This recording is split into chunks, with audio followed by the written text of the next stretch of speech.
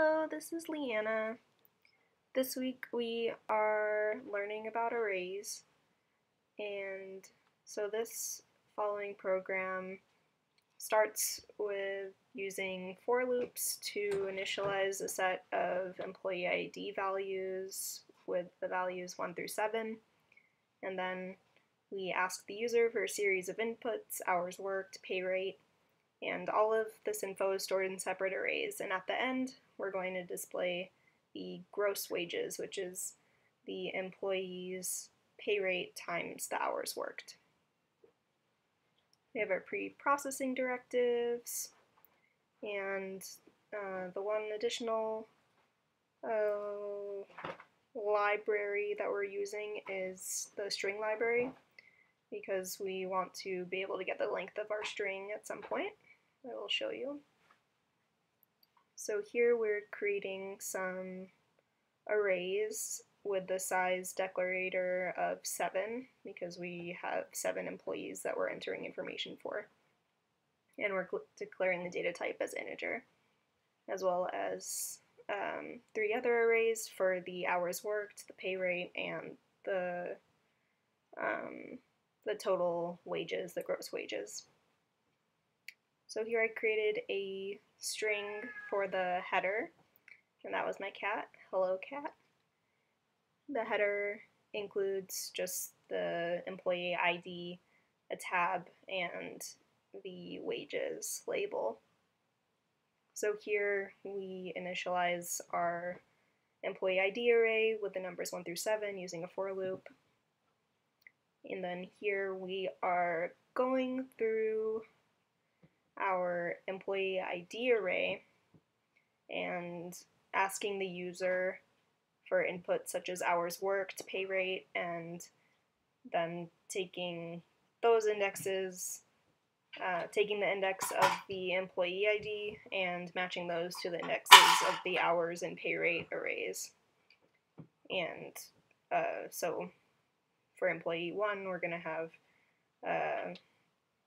the first array of the hours, or the first element of the hours array as their hours, and the first element of the pay rate array as employee 1's hourly pay. And then we're also, for each employee, adding an element to the wages array, which is calculating the pay rate times hours.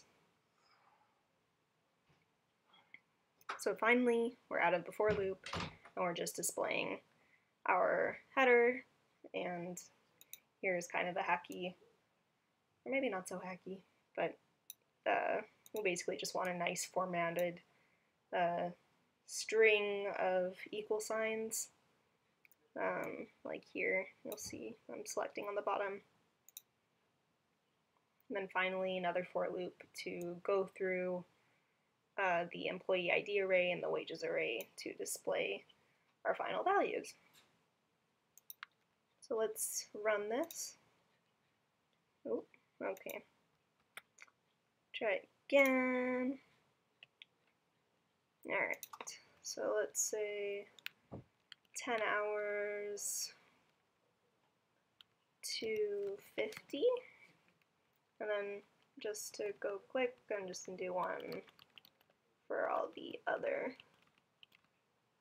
employees. Or okay, fine, we'll do 20 hours and $10 an hour. Okay, so there we have it. Very easy. As far as what I had challenges with, it was pretty straightforward, I guess.